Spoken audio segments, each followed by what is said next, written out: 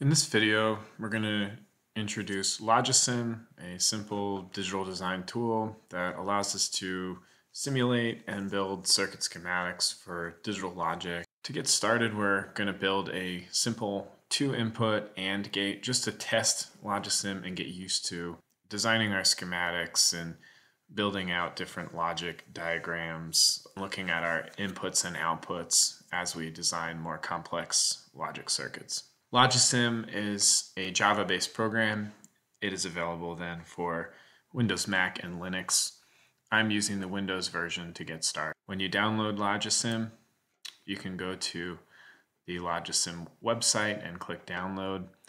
The Windows binary is on SourceForge. Let's start with a new board here. Down here at the bottom, you have the option of resizing a grid. Mine was zoomed in for the previous example. We'll start with a standard layout here. This tool right up here will change the values so it pokes different inputs. This will allow us to actually drag and drop wires and put items down in the grid. We can add text if we'd like. And here's our pin inputs and outputs respectively.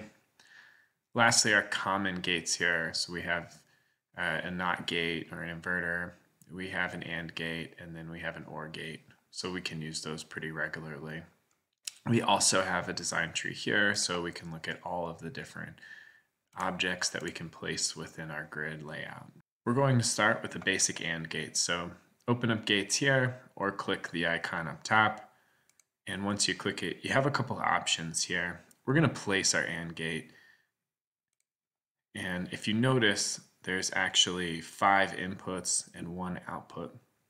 We can change now the direction of the AND gate, what each data bit is on the inputs and outputs, the gate size, so if we make it smaller, larger, I'm going to stick to medium for now, and the number of inputs. We're going to change this to 2 to stick to our 2 input, 1 output.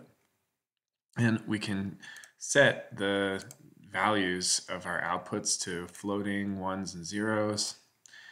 We can add a label. So let's call this 2 input and we can change the font. And we can also then go high or low with each of our inputs. Once we've laid out our 2 input AND gate, let's add a pin and we'll use an input pin here. I'm going to line this up as close as I can, and then I'm just going to click and drag. I'm holding my mouse and lock it to the input on here. I'm going to add one more just by clicking, moving over, and let's just say I moved it over here. LogiSIM will automatically try to find that input pin, but the problem with this is that it will move over other input pins and lock into those as well, and you can't drag a wire to change it exactly. So if you find yourself in this predicament, just click a wire, delete it, delete your wire, and what you can do is actually drag to somewhere on the grid, drag to somewhere on the grid, and then drag to somewhere on the grid. And then LogiSIM will actually fix itself when you move it around. Our inputs are low at 0, and they're going into each input here. And now I'm going to zoom this in a little bit. And we're going to add an output pin.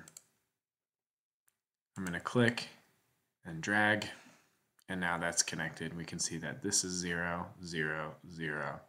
As an AND gate, let's use our poke tool just to test our circuit. And if this is 1, this should still be 0. If this is 1, now this should be 1. And if this is back to 0, that should be 0. So our AND gate works appropriately, and we can see our output here.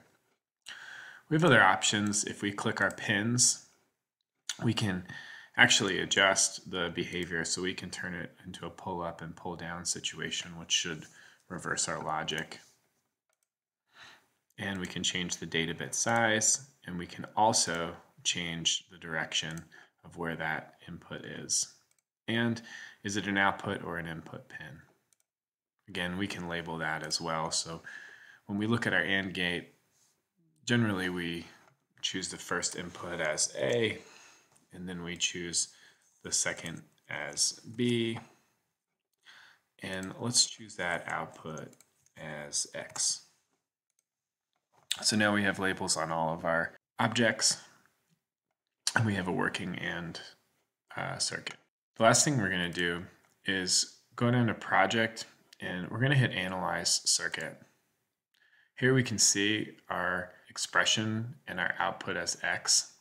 If we look at our truth table, we see that it's calculated when A and B are 1, X is now 1. So that's cool. And we have our outputs and inputs here. And we can also do a sum of products table and adjust these, and it will rebuild the circuit if we change any of these items. Features that are important to us in LogiSIM is, of course, we can save this. And I'm going to save this to my desktop. And it saves it as a CIRC or circuit file. And that way I can come back and edit it. I can also export an image, which is nice, and it'll scale and make sure that it changes my view. I can also select subcircuits. We only have one circuit, so and now that we've exported our images, the Windows pull up a preview, and there you go. So now you have a basic layout of the digital schematic, and there's our circuit file as well. Those are all the basic functionalities of getting started within LogiSIM.